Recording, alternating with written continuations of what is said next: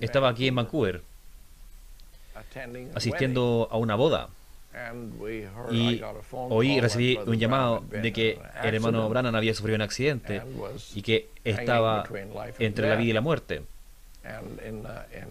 y en Amarillo, Texas. Y tomé el avión, la primera cosa, y para volver a casa, y le pedí al hermano Brown que me mantuviera informado. Y mi esposa y yo estábamos sentados en nuestro hogar el 24 de diciembre, en víspera de Navidad. Y luego yo tuve como un despertar. Y dije, solo piensa, querida.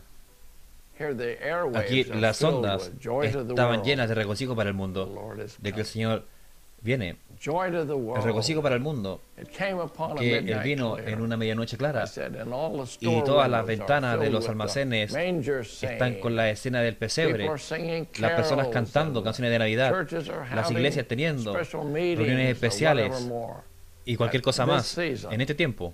Es lo mismo cuando estaban cantando los salmos, de los salmos de Cristo en su crucifixión, cuando lo estaban crucificando. Yo dije, ellos fallaron con Juan el Bautista. Y ahora yo dije, aquí teníamos el ministerio más fenomenal, el ministerio del hermano Branham. Sí, y creemos que Él es el precursor de la segunda venida de Cristo. Y si Él tuvo este ministerio tan fenomenal, tan sobrenatural, tan... fue como alcanzar otro reino, otro mundo, tantas veces. Yo dije, si Él vive más allá de Navidad y solo muere, yo no lo entendería. Pero solo piensa, hablando a mi esposa, solo piensa, si Él muriera justo en esta Navidad de este tiempo, qué tiempo memorable sería a una nación que está sin rumbo de Dios. Y 2 horas después recibí un llamado de que el hermano Branham había fallecido en Navidad.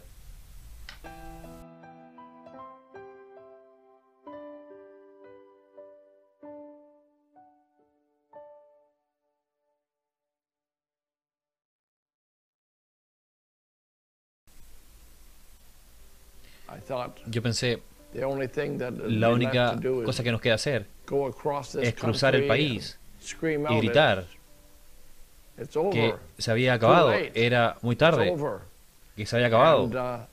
Entonces eso estaba en mi corazón y yo estaba esperando ir.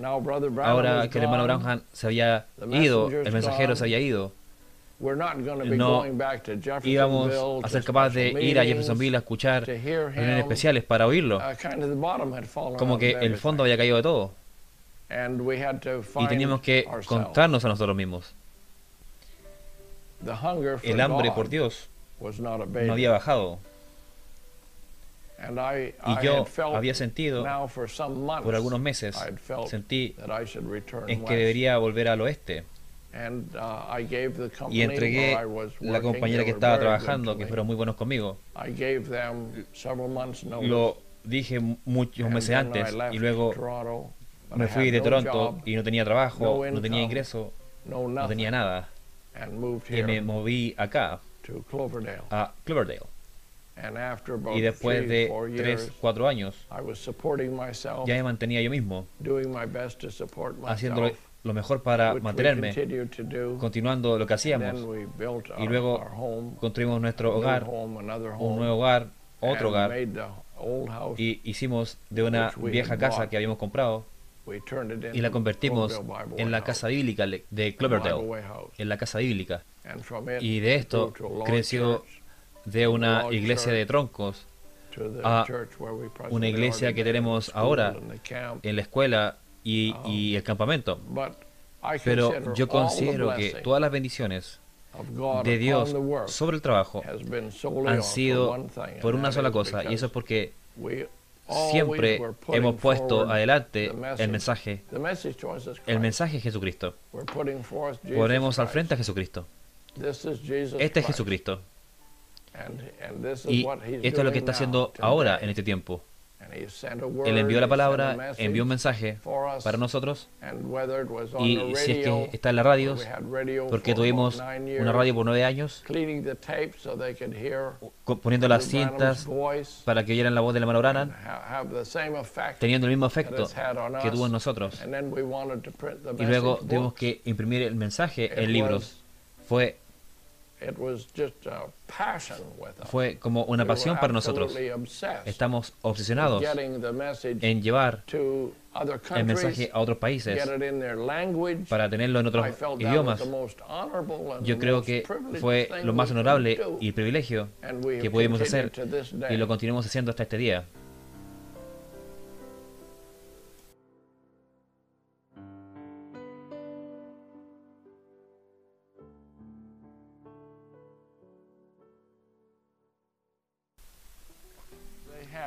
Había un almuerzo y creo que había 122 ministros en una alianza, y la llamaron la primera obra nacional de filipinos, hecho por los filipinos, por las iglesias filipinas. Yo me senté allí, y uno de los ministros, incluso era un abogado, él dijo: yo quiero traducir este mensaje y no puedo encontrar el mensaje. Y resulta que yo tenía esa copia en mi Biblia, y yo lo saqué y dijo: aquí hay una copia, justo aquí. Y él estaba tan feliz. Y luego volví a mi cuarto de hotel, mientras la cena todavía continuaba, y volví a mi cuarto de hotel y me senté enfrente de mi computador y comencé a escribir en una hoja el perfil de los ministros, el nombre, tu dirección. Yo tenía todo tipo de preguntas. Una de las preguntas principales era: ¿cuántas cintas tienes de el hermano Branham? Porque había todo tipo de personas esparciendo sus cintas, y yo quería saber cuántas cintas del hermano Branham tenía, cuántos mensajes del hermano Branham tenía, y cómo podemos ayudarte para servir a la novia del Señor Jesucristo de la mejor manera. Y yo escribí una nota ahí, y luego les pedí que firmaran su nombre y que pusieran una foto si ellos querían. Y si ponían una, estaba bien. Y si no colocaban una, también estaba bien.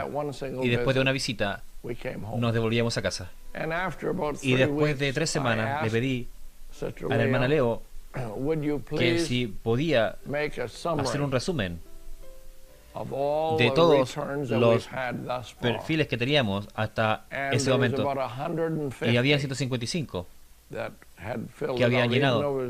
Incluso sabíamos que eran 122, pero habían 150 que habían sido enviados y que habían enviado este perfil de ministros.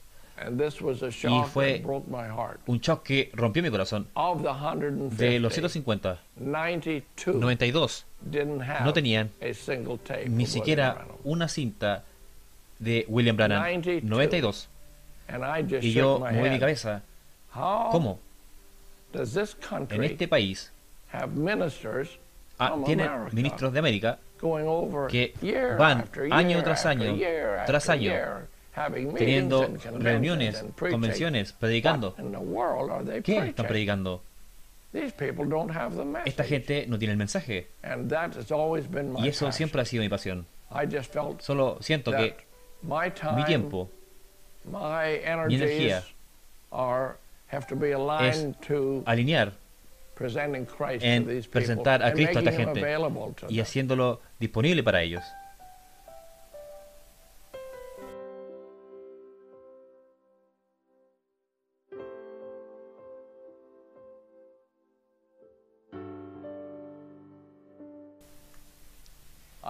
Llamé a los síndicos de mi iglesia, y esto fue el movimiento inicial. Y puedo decirles que no tenía una visión o un sueño, pero solo sabía, lo podía ver. Y fuimos a cenar a un restaurante en Fort Langley. Y le dije, yo tengo una visión que me gustaría presentarles. Y comencé a dibujar una unidad. Esto es el kiosco del mensaje. Y era de 5 pies de alto, con 18 24 pulgadas de ancho y 24 pulgadas de profundidad. Tenía una pantalla aquí. Yo le dije kiosco y las personas la usaban en la industria y teníamos el mejor producto que había. Y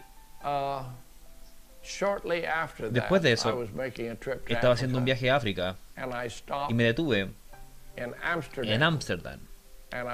Y estaba en un hotel muy tarde y le pedí a un cuarto y una joven estaba en el escritorio y estaba haciendo mi formulario y miré aquí que había algo con el mismo color, como una unidad de aluminio de 5 pies de alto, con una gran cartel que decía: imprime 24 páginas de tu periódico favorito. Y le dije a la joven, ¿qué es eso?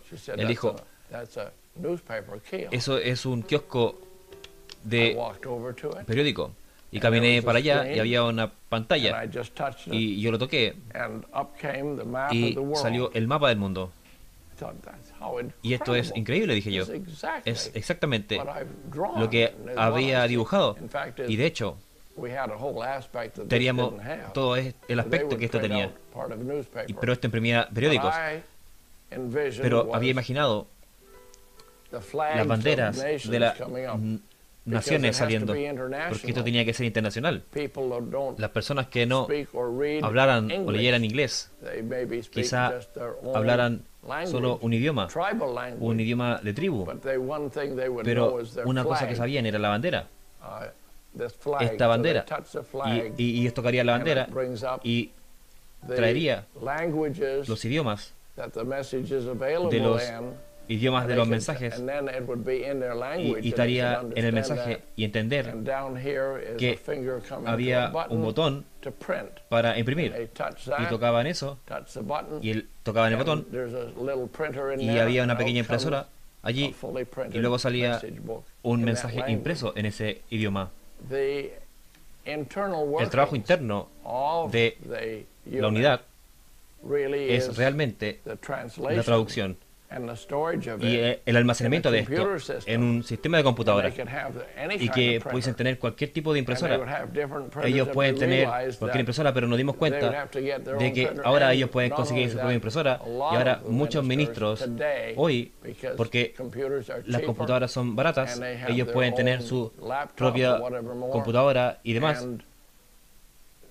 y ahora solamente podemos proveer o subir el centro, y de ahí viene el núcleo.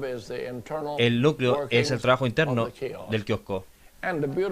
Y lo bello de esto es que esto no viene de creyentes bíblicos, no está conectado a nuestra iglesia. Esto pertenece a la novia, esto es de todos. Y Dios nos ha permitido ir a China, ir a África, ir a lugares como el Congo. Y ha sido un gran trabajo en el Congo. Pero esto no se ha acabado. Las personas todavía necesitan acceso al mensaje, ser capaz de buscar en el mensaje. Hay personas en Malawi, en Zimbabue, en Nigeria, en Uganda.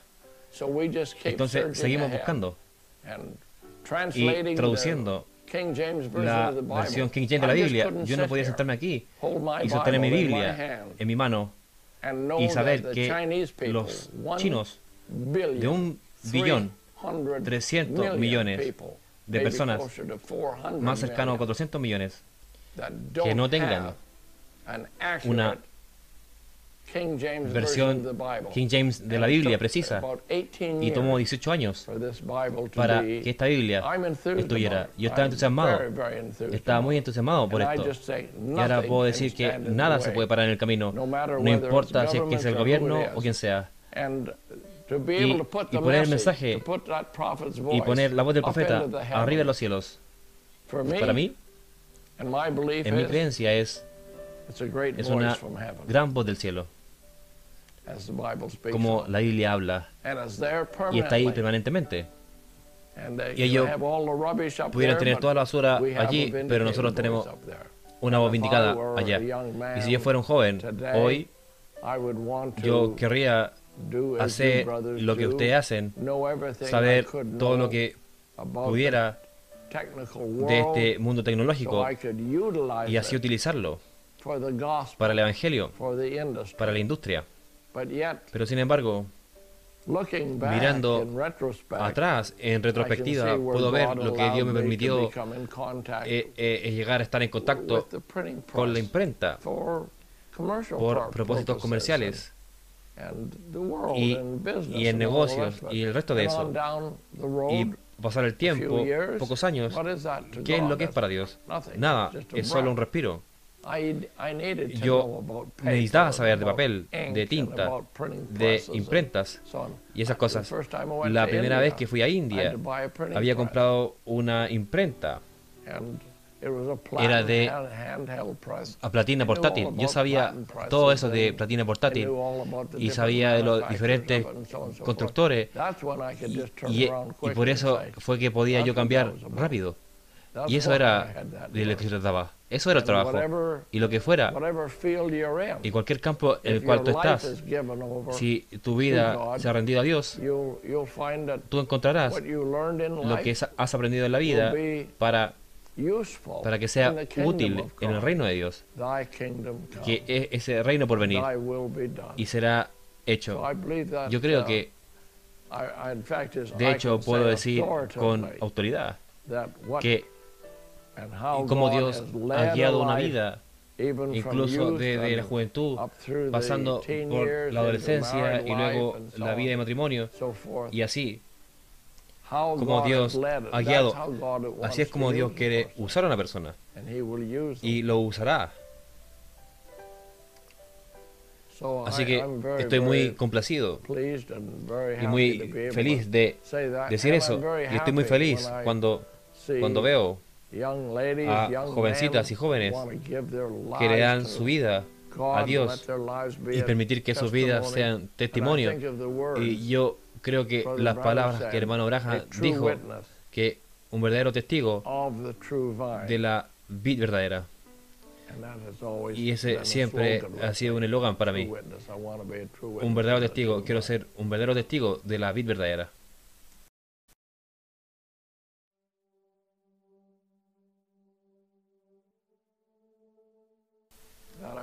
Lo que quiero expresar en este episodio es el sentimiento que yo tenía, el sentimiento de desilusión, de decepción que tenía con lo que veía entre lo que consideraba la primera clase de creyentes,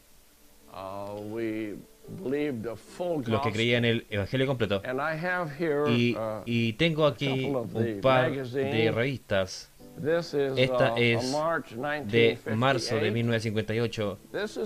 Esto es, simplemente traigo esto para que la gente vea lo que estaba sucediendo. Y esta es una foto de los evangelistas.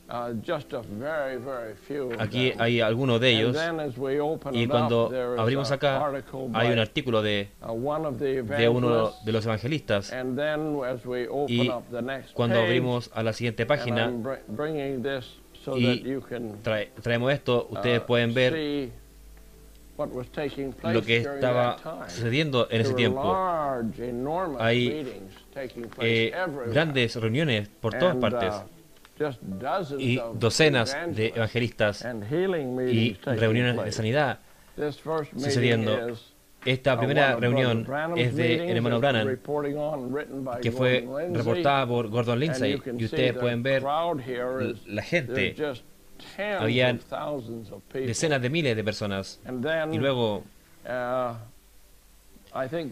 creo que el primer artículo es de Shalom, y este es un artículo de los ganadores de la cruzada de la nación. Y este es Louis Petrus, que se refiere al hermano Branham. Y acá, en esta página, aquí podemos ver todos los evangelistas. El hermano Branham está allá a la esquina. Está Tommy Hicks aquí. Y creo que uno de estos es Joe Cole, no estoy muy seguro. Y podemos ver a 4, 8, 12, 16, 20, 24 hombres en esta página. Estos eran evangelistas notables, reuniones de sanidad por todas partes. Este es R.W. Culpeper. Nunca estuve en una de sus reuniones, pero era muy conocido y tuvo decenas de miles, sino cientos de miles de personas en Bombay, India. Y este es el público en Bombay, India. Esto es 1958. Y luego, en 1958, esta revista, una vez más la abrimos. Y acá arriba hay un número de evangelistas y reuniones con quizá 25 o 30 mil personas. Era una atmósfera que causaba a jóvenes como yo. Pensé que ellos iban a ganar naciones para Cristo. Es lo que estaban haciendo. Y había un gran movimiento, que es lo que el hermano Branham llamó el avivamiento de la restauración de los dones. Y eran manifestaciones memorables. Y para que entiendan, es que mientras estas revistas, la cual este es el avivamiento mundial, y este era por Gordon Lindsay, está la voz de la sanidad que estaba tomando lugar, pero había mucha de esta gente que tenían sus revistas. Oral Roberts, Tommy Hicks, Tommy Osborne, todos tenían sus reuniones evangelísticas mostrando grandes cantidades de personas. Avivamiento. Esto estaba tomando lugar de un estado a otro, de Indianápolis hasta Minnesota, en Texas y en todos los estados, en Shreveport y así. Y reuniones increíbles. Y al extranjero. Tommy Osborne estaba en el extranjero, en Holanda. Hizo películas allá. Yo vi sus películas. Yo vi a Tommy Hicks, las películas de él en Argentina. Y entiendo que el presidente de Argentina le dio las llaves de la ciudad. Y este movimiento de Dios empezó a disminuir. Y esto fue en 1958, 1958, y luego llegamos a 1961, en 1965, y cuando entramos en 1965, solo hojeando a través de la revista, este es el obispo Stanley que le dio al hermano Branham la Biblia en dolores de parto, creo que es. Y me gustaría decir, y me gustaría decirlo enfáticamente, que esta gente que dijo ciertas cosas del ministerio de William Branham, y cuando uno llega al final de estas reuniones, esta revista, por ejemplo, que es en 1978, uno no ve nada de estas reuniones. Este es Evan Baxter, que escribió un artículo que escribió Evan Baxter, que era su manager, primer manager. Y en esta revista él dice que muchas de las veces de discernimiento del profeta de Dios, mientras le hablaba en discernimiento a la gente, que había enfermos y enfermedades, mientras ellos estaban allí, él dijo que no hubo una vez que hubo un error.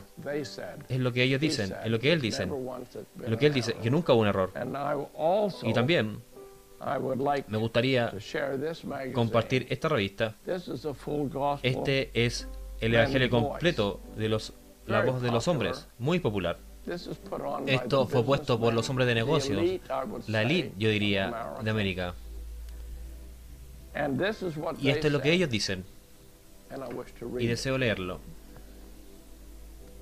En los días de la Biblia, habían hombres de Dios que eran profetas y videntes, pero en todos los registros sagrados, ninguno de ellos tuvo tal ministerio que William Branham, el profeta y vidente de Dios, que su fotografía aparece en la portada de esta revista de los hombres de negocios. Branham fue usado. Branham fue usado por Dios en el nombre de Jesús para levantar a los muertos. Y este artículo es más allá de la cortina del tiempo. Y esa es la razón que el hermano Branham envió, esta revista la envió para mí. Quizás él sabía que nosotros íbamos una vez más a hacer frente a la gente. No somos nosotros que decimos esto. Esto es lo que ellos dicen acá atrás. Esto es lo que estos grandes evangelistas y ministros decían. Y además, yo tengo aquí otro volumen acá, el cual es que ha sido escrito por el profesor David Edwin Harris, profesor de la Universidad Birmingham de Alabama, y él dice en su libro sobre el avivamiento de 1947 al 58, él dice esto: muchos de los participantes del avivamiento miraban a Branham como el iniciador. Fuera de sus reuniones masivas en 1947, se esparcían los rumores de cientos de milagros y maravillas. Branham parecía como un líder improbable. Él era presentado al mundo pentecostal por los pentecostales unitarios despreciados, pero su predicación era titubeante y simple más allá de creer.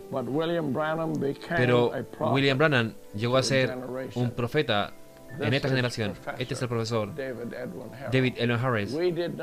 Nosotros no escribimos este libro.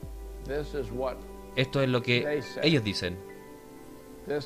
Y esto es lo que los hombres del Evangelio completo dicen. Esto es lo que estas revistas han dicho, que él fue el iniciador. Y puedo decir, como alguien que ha viajado por el mundo, que hay un ministerio sobrenatural en desarrollo en Rusia, en África, en China, en Europa y en toda Norteamérica, de personas que fueron atrapadas por la voz y oyen la voz de este profeta. Ellos fallaron en verlo. Ellos pensaron que él vino a sanar a los enfermos. Eso no era. Un profeta es enviado siempre para llamar a la gente de vuelta a la palabra de Dios. Y eso es su llamado, su comisión, su mensaje: ser el precursor de la segunda venida de Jesucristo. Lo ha hecho. Y hay iglesias por todas partes. Y estoy aquí para declararlo.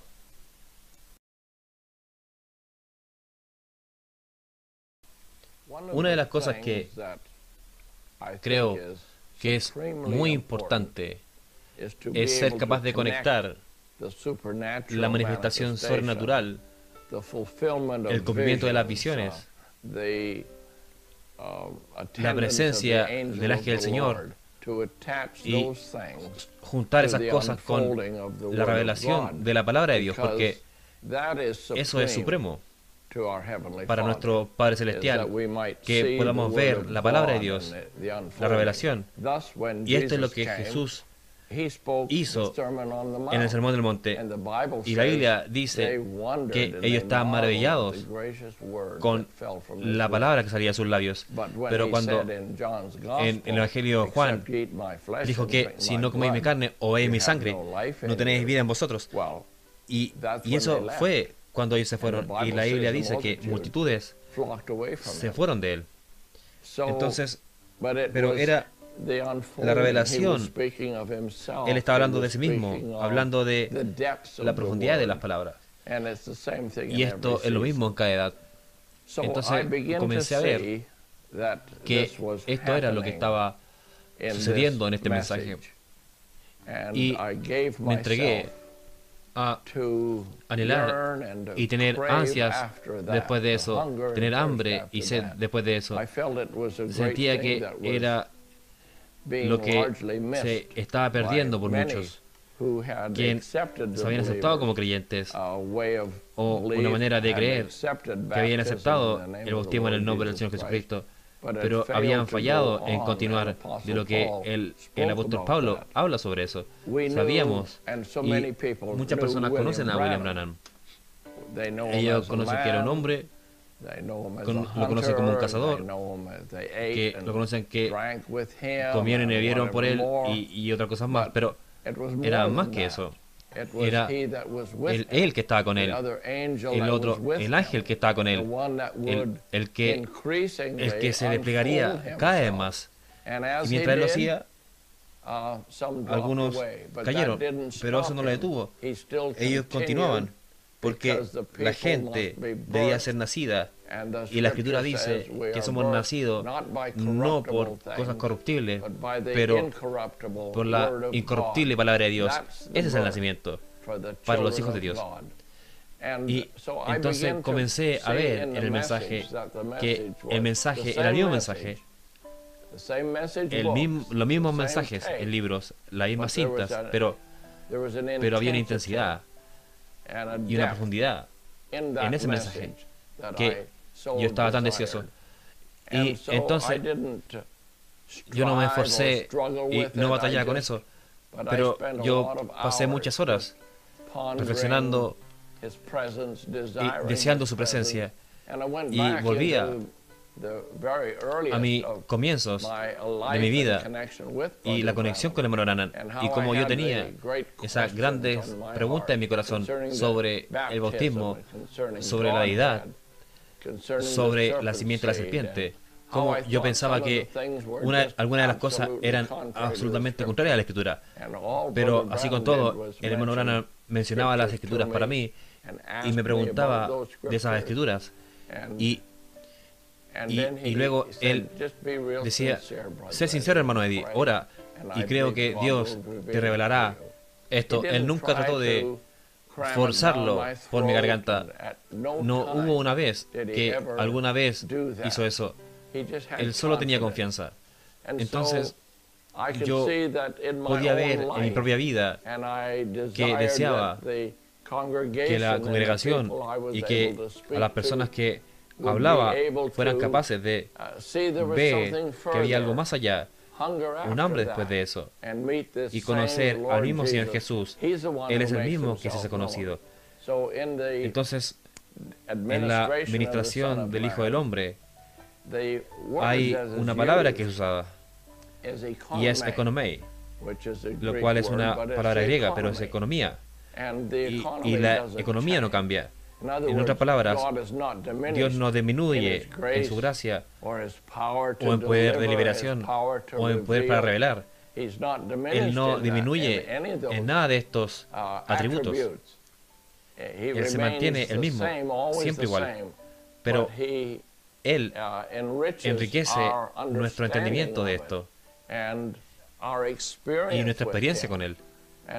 Y comencé a ver que estamos bajo otra administración, y que si esto verdaderamente es el mensaje para la novia de Jesucristo, cuando la novia es unida con el esposo, ella llega a estar bajo otra administración. Ahora él llega a ser responsable por ella, y comienza a ver que ahora estamos unidos con lo que el profeta habló de nosotros, en la unión con Jesucristo. Él dijo que estamos embarazados con esa simiente. Y ahora Él toma la responsabilidad mayor. Y eso es lo que Jesucristo dijo aquí. Todo lo que me ha dado el Padre vendrá a mí. Y nadie lo arrebatará de mi mano. Ningún hombre puede arrebatarlo de mi mano. Él toma la responsabilidad completa, que ninguno de los elegidos se perderá. Ninguno de ellos. Entonces, tal confianza, tal relación y cercanía con Él, lo cual me doy cuenta ahora mientras estoy hablando, que es tan bendición, estoy tan agradecido que hemos venido bajo la administración del Hijo del Hombre, y todas las otras doctrinas, todas las otras enseñanzas de hombre no son válidas. Cuando el Hijo del Hombre, el mismo, y el ministerio de profeta comenzaba a hablar y confirmar, y todo lo sobrenatural que pasaba, y las cosas que fui capaz de ser testigo y oír y experimentar, todas estas cosas simplemente confirman la revelación de la palabra. Y luego en el develamiento de Dios, el cual es uno de los últimos ministerios, últimos mensajes, Él llegó a ser tan,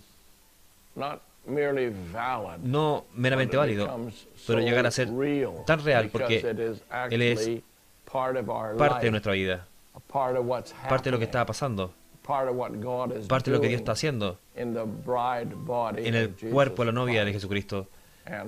Y el hermano Branham se refirió en el develamiento de Dios, y él dijo, y él usó la escritura desde el principio, cuando dijo Jesús que si no coméis mi carne y no bebéis mi sangre, no tendréis vida en vosotros. Y él hace la pregunta, ¿qué piensan? Que los médicos y los inteligentes y los médicos que pensaron de esa declaración, él dijo, ellos dirían que Él nos quiere que seamos caníbales y vampiros, y se alejaron de Él. Jesús, no hay registro de que enviaron un comité de visitación y tratando de explicarle que lo siento que no entiende lo que estoy diciendo. Él nunca dijo eso, porque él sabía que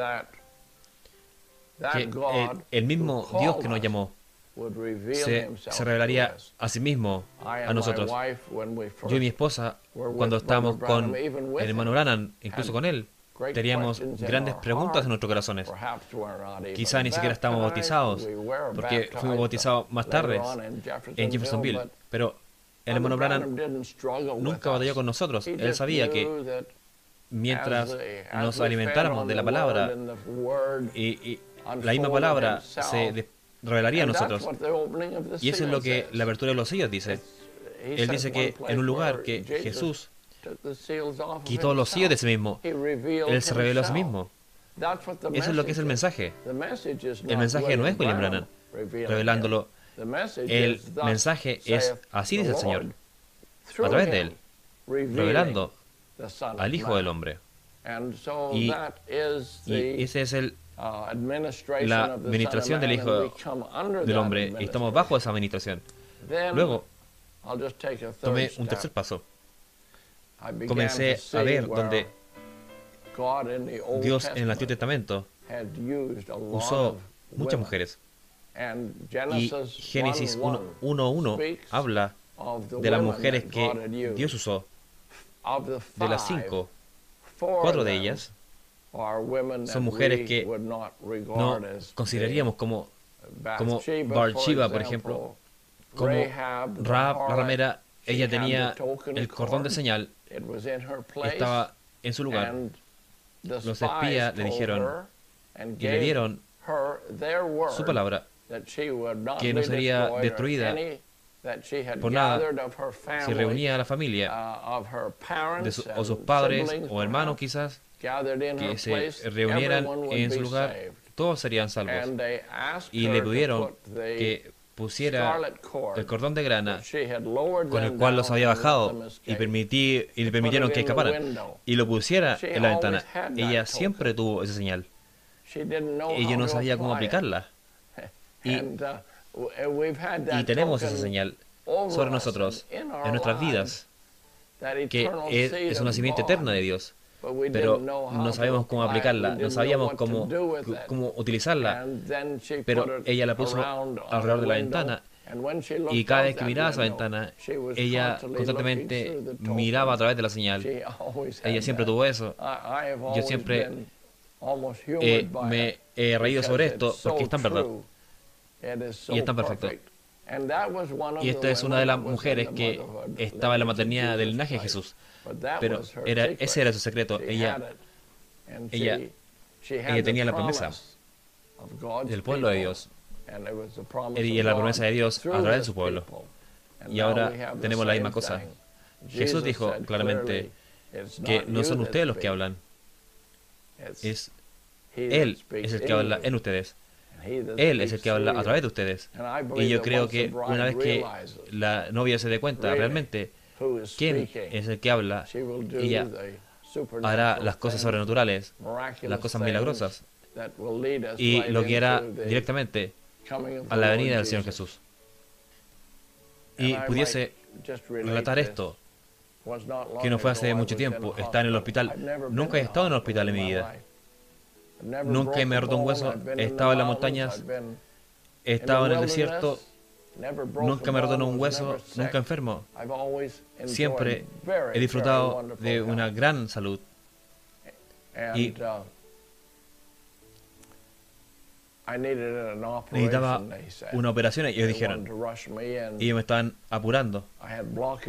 Tenía un bloqueo en mi corazón, y yo no sabía si iba a salir de eso. Y estaba teniendo esta gran experiencia con él en el último mes, y se intensificaba. Y me preguntaba si esta cercanía memorable era la preparación para recibirme a sí mismo. Y me preguntaba sobre eso. Es muy personal.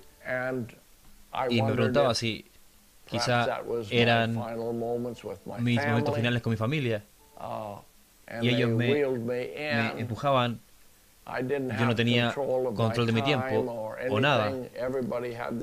Y todos tenían su tarea en su trabajo, en el quirófano. Yo no recuerdo haber ido ahí, pero fue un tiempo corto para mí. Pero fueron 7 horas para mi familia. Y mi esposa me miraba en mi cara, en mi rostro, y me decía que había terminado, querido, terminó. Y yo no sabía si iba a salir. Pero pensé en eso. Y pensé, había encontrado una gran paz, y no por los medicamentos. Eran los medicamentos celestiales. Yo pensé que tengo tanta paz, no tengo nada que tengo que recordar o corregir. Esto ha sido tan maravilloso, tan maravilloso. Cada vez que Él viene, algo bueno sucede. Y algo bueno sucedió, que Dios ha extendido mi vida para contarle a la gente y contarle al mundo lo maravilloso,